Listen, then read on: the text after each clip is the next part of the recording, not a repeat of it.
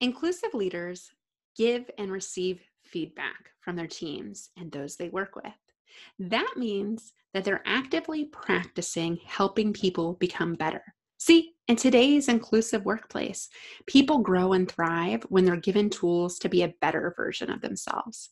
And as a leader, I would argue you're at a vantage point that people simply cannot be in. We cannot see ourselves in the moment. We cannot see our own behavior, what we do and say sometimes is lost on us, and we need someone else to point that out.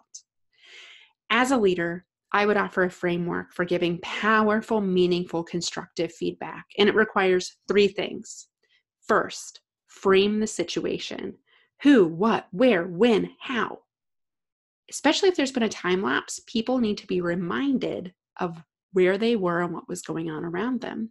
Second, focus on key behaviors. This helps get away from the defensiveness and the feeling that somebody has to defend their actions because it's a personal attack. So behaviors look something like, I saw you do this. I heard you say this. If you paint the picture for them and play back exactly what they said or did, it's hard to run from that type of feedback, and it's hard to take it personally. Third, impact. Impact to the client, the business, the team member, whatever is important. And see, if you can paint a picture of, in this situation, you behaved this way and it caused this impact. If it is a negative behavior that causes a negative impact, when people address that correlation, they will then change that behavior to avoid getting that impact in the future. Likewise, positive recognition, recognizing a positive behavior just the same way, can also lead to more of that behavior in the future if it caused a positive impact. So inclusive leaders practice feedback. They also receive feedback accordingly, and they give their teams meaningful feedback so that they can be better.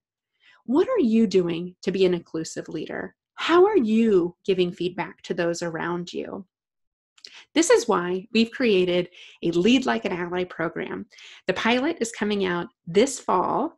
In fact, we are launching in 2020 because we believe 2020 is the year of an ally. We would be thrilled if you would join us in that journey.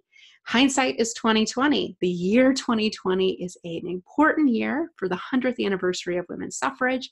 It also will be an important year for Pivot Point as we celebrate their brand new 52-week Lead Like an Ally program.